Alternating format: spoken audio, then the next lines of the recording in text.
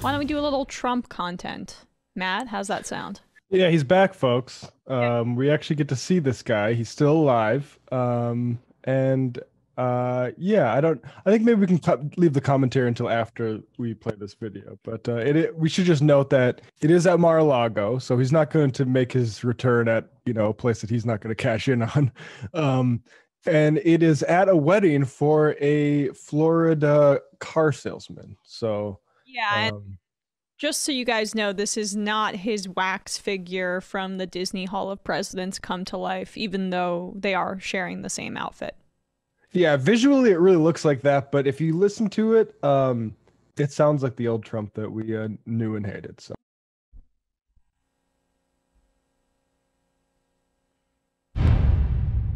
I turned off the news, I get all these flash reports, and they're telling me about the border, they're telling me about China, they're telling me about Iran. How are we doing with Iran? How do you like that? Well, they were ready to make it, they would have done anything, and this guy goes and drops the sanctions, and then he says, we'd like to negotiate now.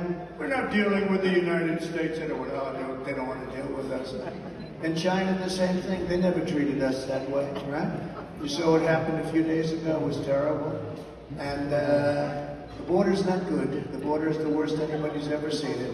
And what you see now, multiply it times 10, Jim. You would know how to handle. He's the only one I know that might handle the border tougher than me. But we have to, and the tough is in the most humanitarian way, because that's what it is. What's happening to the kids, they're living in squalor. They are living like nobody has ever seen anybody. There's never been anything like what's, and you're gonna have hundreds, and you have it now. They have the airplane photos, the shops, and they call them shops, and these things. Well, it just goes on and on like that. It's fairly customary when you're giving a speech at a wedding to reference the people getting married. Not really Trump's way. He'd rather just do a rally speech in a tuxedo at a random wedding in Mar-a-Lago. it's interesting the impulse that he still has. We'd be tough, but in a humanitarian way, which shows that that's not really campaign Trump. That's just Trump wanting to make sure he doesn't offend all like the more like maybe the wives in the audience that might be offended by such like naked cruelty. Right, right. It's also pretty sad because you can hear kind of the bustling of waiters and people eating their food and all. There's still a little bit more.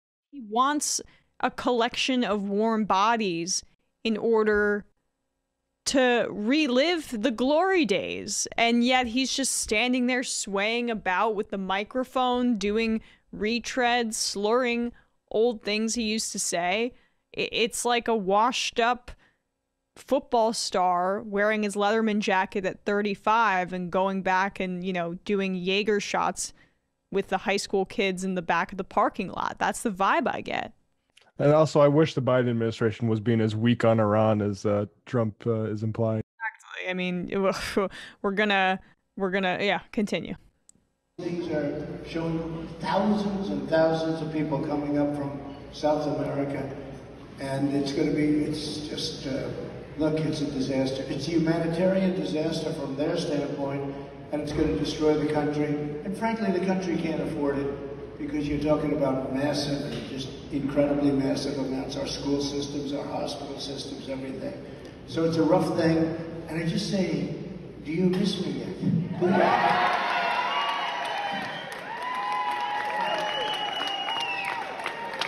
As we were saying, we did get 75 million votes. Nobody's ever gotten that. They said, get 66 million votes, sir, and the election's over. Well, I got 75 million, and they said, but you saw what happened. 10:30 in the evening, all of a sudden they said, that's a strange thing.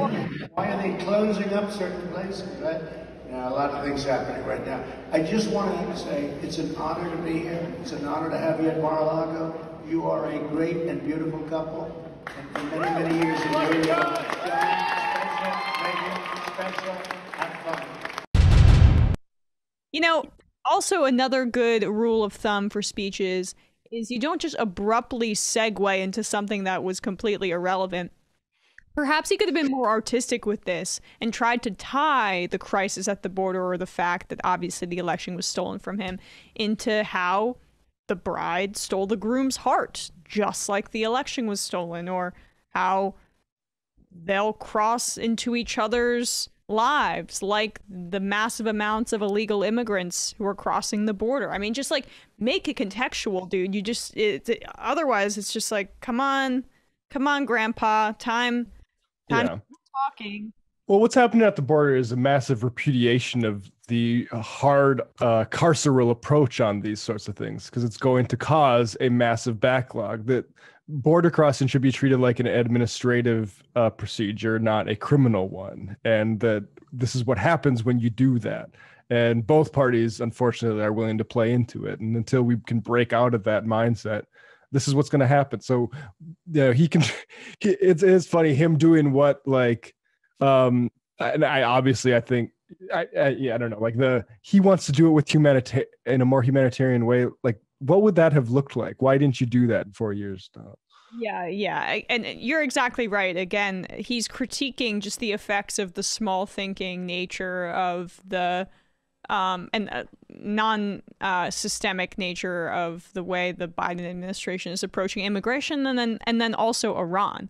You mentioned it before we went back to the video, but none of these things that he's saying about the extreme nature of the Biden administration are true. And in fact, they've been center-right on immigration, center-right on foreign policy. I mean, we're going to praise, and we have praised, the stimulus package, and for the fact that Biden hasn't shied away, and he seems to be doing, trying to go big on infrastructure too. But in terms of those two topics, it's been same old, and not in a good way.